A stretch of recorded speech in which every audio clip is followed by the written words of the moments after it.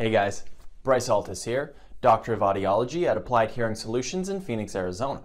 Today, I'm going to be showing you how to use the Connectclip to stream audio directly from a desktop or laptop computer into your ears through your Oticon hearing aids.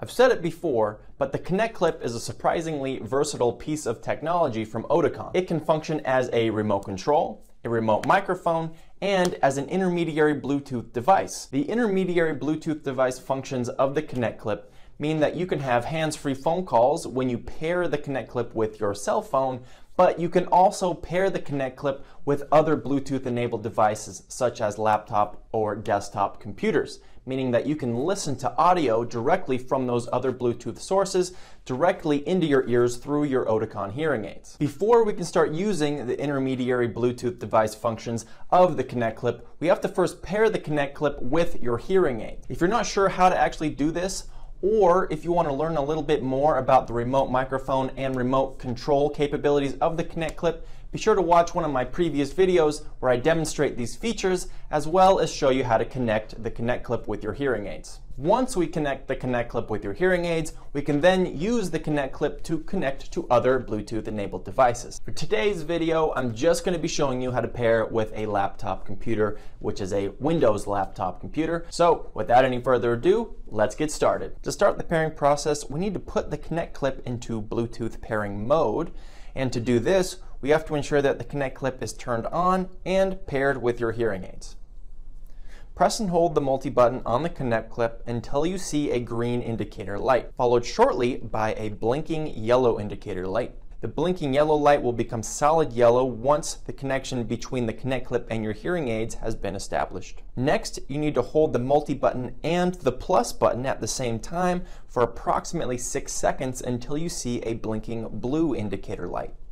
The blinking blue indicator light signifies that the Connectclip is now in Bluetooth pairing mode and is searching for other Bluetooth devices to connect to. The Connectclip will stay in pairing mode for about 3 minutes, so we will have about 3 minutes to complete the pairing process, or else we'll have to start all over again. Next, on your computer, you'll need to go to the Bluetooth settings. Depending on your computer and the version of the operating system that you are using, the way that you get to your Bluetooth settings might be slightly different. For this Windows laptop running Windows 10 operating system, you can get to the Bluetooth menu by clicking on the Start button in the lower left-hand corner of the screen, and then click on the Settings, which looks like a little gear. From here, then click on Devices. Make sure Bluetooth is turned on, and then click on the Pair New Device button. Then you want to specify what type of device you're going to connect to. For our purposes today, we're going to click on Bluetooth device. Now you should soon be able to find that the Connectclip is listed at the bottom of available devices that you can now pair with your computer. Click on the name of the device, and then if you are prompted to, enter the code 0000 for a Bluetooth pairing code. The blinking blue light on the Connectclip will then become a solid blue once the pairing process is complete.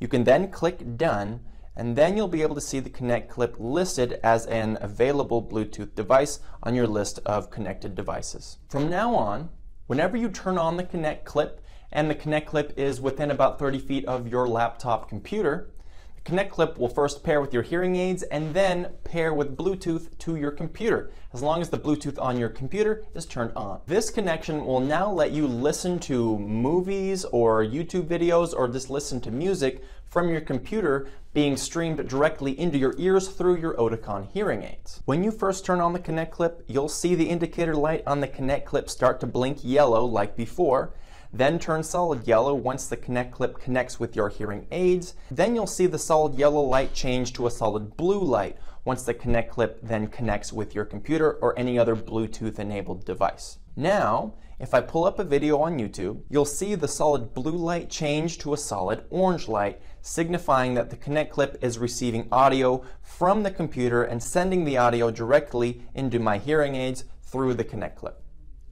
You can then adjust the volume of the audio being streamed from the computer using the plus and minus buttons on the Connectclip itself.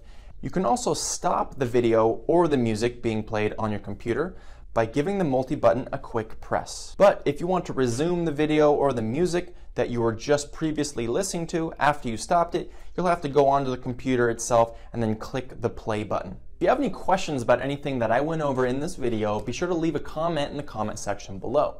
But until then, thanks for watching this video. If you liked it, go ahead and give us a thumbs up. If you want to see more videos just like this, go ahead and hit that subscribe button. And if you have any ideas for future content you want me to cover in a future video, leave a comment in the comment section below. Thanks.